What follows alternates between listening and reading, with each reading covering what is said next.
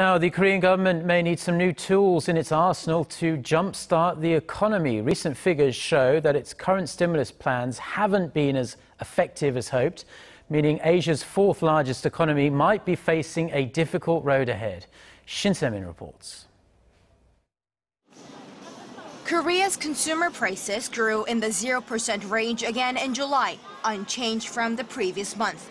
Data from Statistics Korea shows that consumer prices grew 0.7% last month, and the figure has been below the 1% range since late last year. Factor in a recent cigarette price hike that took effect at the beginning of this year, and consumer prices have been actually dropping by a larger margin.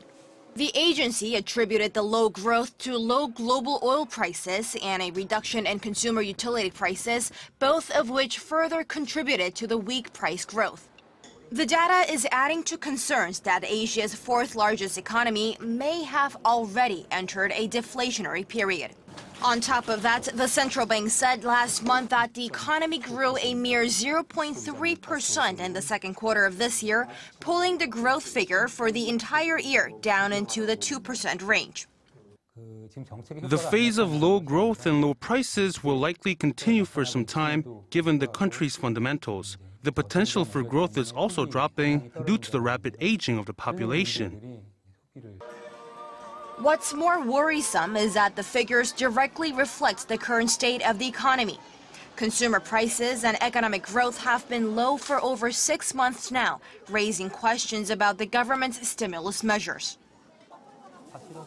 The slow growth phase had been predicted even before the MERS outbreak and the nationwide drought this summer, so it's likely that the government's supplementary budget plan will ease such concerns. He added a long-term shift in the current structure is needed, as the economic situations both at home and abroad are shifting, making it much more difficult for previous methods to work. Shin Se, Arirang News.